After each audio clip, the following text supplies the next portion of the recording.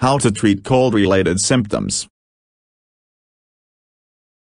Runny nose, stuffy head, congestion, sore throat, hay fever, asthma attack. The annoying symptoms of a cold war waging closer to home. To varying degrees, all people are forced to combat the dreaded cold and its violent relatives. Although it has long been said that there is no cure for the common cold, sufferers seem willing to try anything to breathe easy again, collectively spending billions of dollars each year on cold-related medicines, cough suppressants, antihistamines, asthma drugs and antibiotics. Despite controversial data regarding the efficacy of these drugs, people casually consume them, only to discover that drugs' harmful side effects are a heavy price to pay for temporary freedom. Cold and allergy medicines. Because a cold is caused by a virus, it cannot be cured by medication. Cold medicines may help suppress symptoms, but the cold virus continues to roam inside the body. Notwithstanding this fact, potentially harmful cold medicines abide in most household medicine cabinets. Beside their questionable ability to offer relief,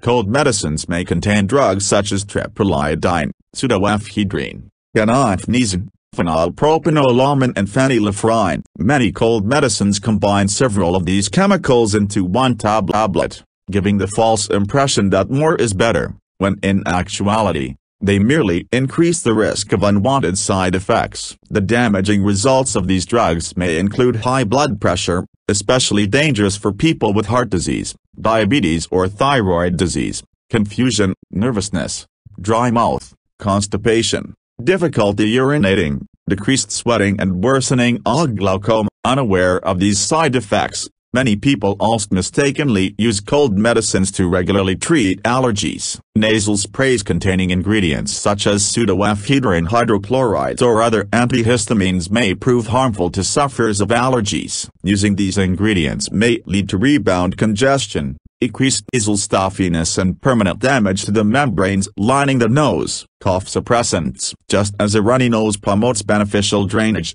a fact ignored by many, a cough can also be a productive way to naturally remove harmful material. Although a dry or painful cough may be a sign of a more serious condition, most coughs should not need depressed. Adverse effects of cough suppressants such as hydrocodone, dextromethorphan and phenyletiloxamine include skin rash, dizziness, nausea, nasal congestion, constipation, dry mouth, difficulty urinating, blurred vision and headache. The combination of iodinated glycerol and codeine, commonly promoted as a cough suppressant, should especially be avoided. An unpublished study performed under the direction of the National Toxicology Program, Department of Human Services, found that iodinated glycerol may cause illnesses as severe as cancer. In general, coughs are most effectively combated by clear liquids, which help thin mucus and promote effortless breathing. Antihistamines. Ironically,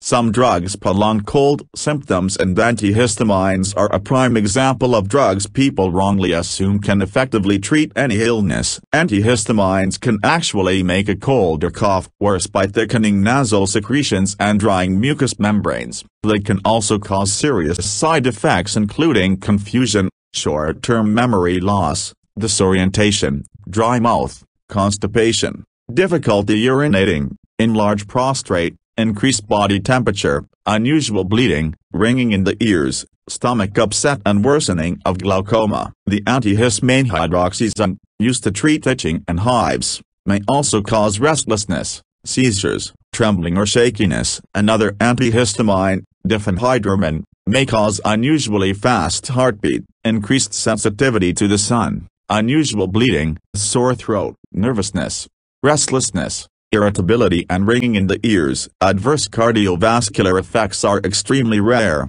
but patients using the antihistamine estomazole have reportedly experienced cardiac arrest, ventricular arrhythmias and even death as a result of the drug. Asthma drugs. Although its symptoms resemble that of the cold, asthma is a delicate condition that must be carefully monitored and treated. Drugs such as aminophylines, theophylline and oxyphylline are frequently used to treat symptoms of chronic asthma, bronchitis and emphysema, including difficult breathing, sneezing, chest tightness and shortness of breath. Asthma drugs open airways in the lungs and increase airflow, making breathing easier, But this process is not without risk. The body can only tolerate a specified amount of an asthma drug. Too little may bring on an asthma attack. Too much can lead to seizures, irregular heart rhythms, pounding heartbeat. Adverse effects include bloody stools, confusion, diarrhea, dizziness, flushed skin, headache, increased urination, loss of appetite,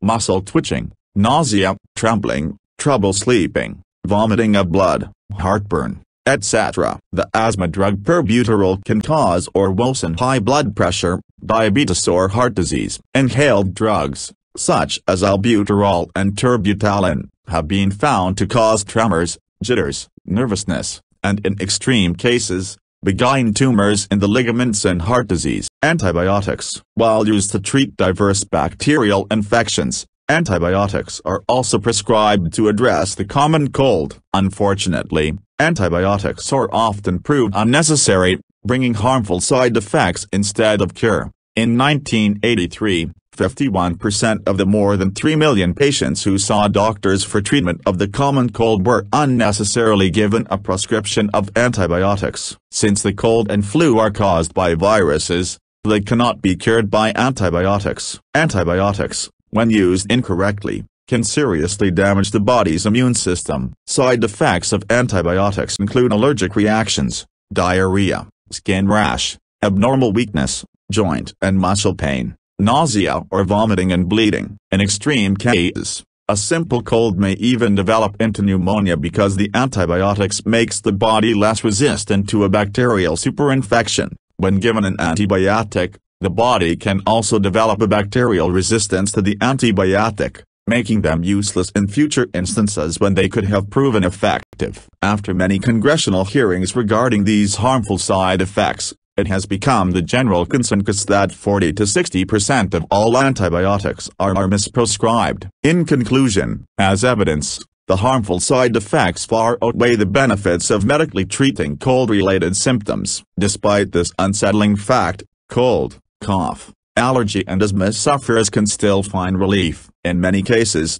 common sense can prevent the common cold and its symptoms from ever attacking. People who don't smoke, for instance, are less likely to catch a cold because smoke paralyzes the hair-like cells that clean out the body's airways. Frequently washing one's hands is another effective way to prevent colds. Proper diet in accordance with nutritional immunology, adequate amounts of liquid, and ample rest are also effective methods used to both prevent and treat cold symptoms. By taking preventative measures, even those most prone to attack can outwit and overcome the cold war offenders.